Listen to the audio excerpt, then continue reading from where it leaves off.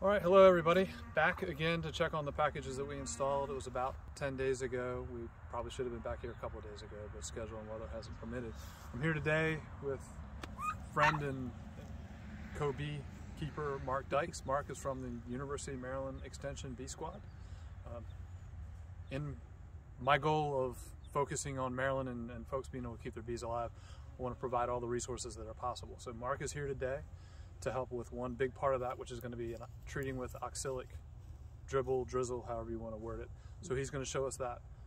Right before that, I'm going to go through and make sure all our queens are out and going. Quick reminder, this was installed on 100% foundation. This one was on 100% drawn comb.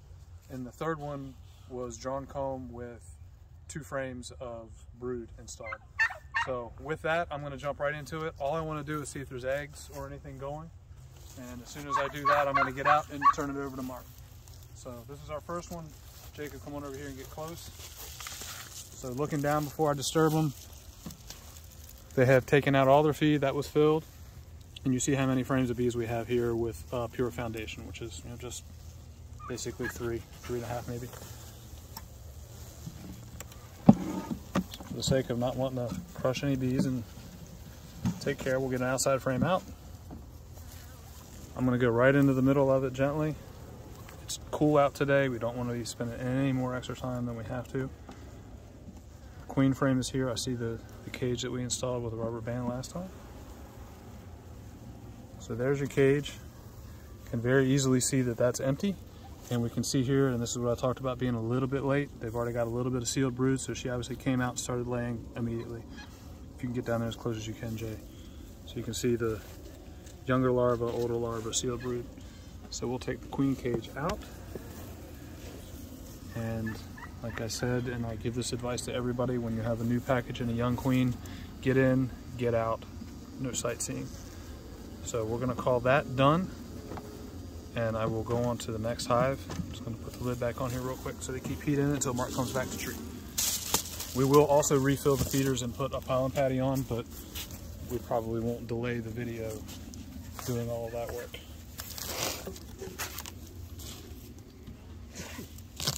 All right, so this is our all drawn comb. They've eaten most of their pollen sub. You can see right here, queen cage again is empty. And if we'd have been back here earlier and done this, we wouldn't have had that messy burr comb there. I'll turn that way.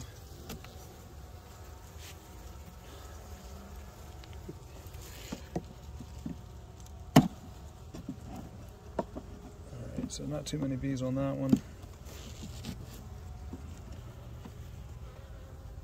All right, so Jay, if you can zoom in on there, they've cleaned this frame up nicely. They have syrup stored, and if you can get down in there, you can see eggs and just starting to get a little bit of milk brood there. And that's an outside frame. Getting into where the queen was, and same as the last frame. So, older larva, sealed brood, she's in good shape. I'm going to take this queen cage out. Another day when I want to cause problems, I will clean up all that extra comb that's there, but I'm not going to do that today. Just put this back in, leave them alone.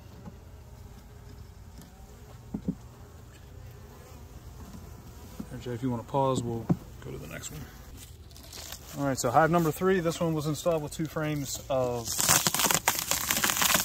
brood, and as you can see, we got bees working all, I guess, what is it, 8 frames. So again, we'll start outside. That out of the way. The queen cage I just saw is right there, so we'll go right to that frame. In the same vein of get in, get out. Immediately see that she's been released successfully. So if we see some young brood from her, we can also call this one done. Mark, what do you think? Looks good. A bunch of young milk brood right in through there, older as it gets to the center. So they're good. Queen's laying.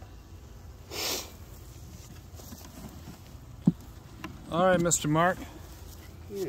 The show is now going to be yours. You just tell me what you want me to do over here. So now what we're going to do is mix up some oxalic acid for a dribble. This is a method that's approved for little to no brood in the colonies, which these qualify as. Jason's going to mix it up while I kind of go through the method. We have printed out a little cheat guide. This is something that the bottom section you can find in the Honeybee Health Coalition guide. The top is just my quick notations to make it a little bit easier to go over. We have this on our website, umdbsquad.com, which Jason will put into the links. But for now, what we're going to do is do a half batch. And so instead of 2.3 tablespoons or 35 grams in the 1 liter of 1-to-1 sugar syrup, we're going to do half a liter. So Jason's going to measure out half a liter.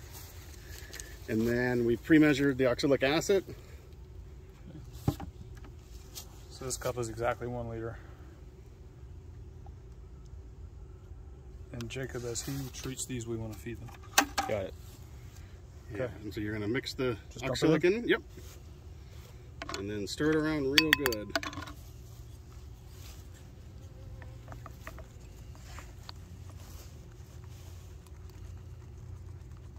I want to try to get as many of those chunks out as possible. Okay. And since I'm one-armed now, Jason's going to help me by filling up the syringe. You don't have to use a syringe. You can use a teaspoon if you want. Syringe is going to be a little bit easier to apply it. You can get these at farm supplies. If you go to your pharmacy, they should be able to provide you one. Just make sure it goes at minimum 5 milliliters. Maximum, really, you don't need anything above about 50. And I should absolutely be wearing nitrile gloves. Yeah. We didn't have any. We needed to get this done. So do as we say, not as we do. We got most of the lumps out. Is that enough, or do I need to keep going? Yeah, that looks good. And this was cold syrup. This is Yeah. not warm. So Yeah, it should go into solution pretty easily. all right. If you wouldn't mind filling that for me. All right. We're going all the way to 50, or You can do all the way to 50 if you want. do whatever boss man tells me. Yeah. So we got it roughly to that. Okay. And what we're going to do is dole it out in 5 milliliter increments. And Okay. so We want to start on the big yeah, hive we can down start here on the since big one it's down here. mostly open. And what we're wanting to look for are frames that are covered in bees. So if you look down here, if you see each one of these, there's bees crawling between them. And so those are the frames we're going to focus on. So what I'm going to have Jason do is put 5 milliliters, kind of sprinkle it in between the frames covering the bees. I'm doing it from this one all the way back there. So 5 milliliters is about half of one of them. Okay. Yeah. Just like that.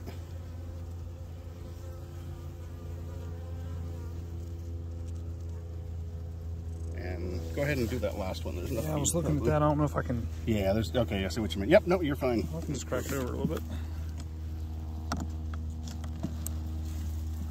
All right, ladies, here we come. I think I got a little heavy-handed on some of this.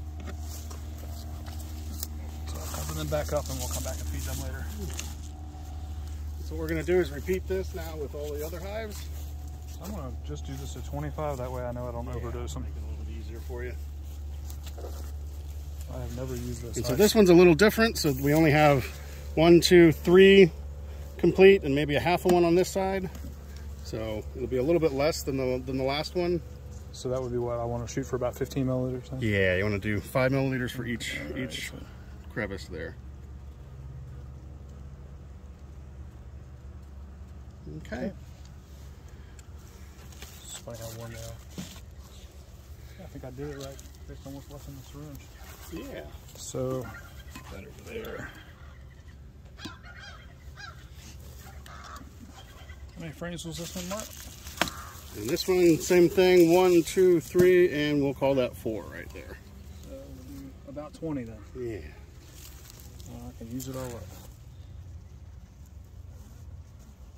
Whoops, missed there.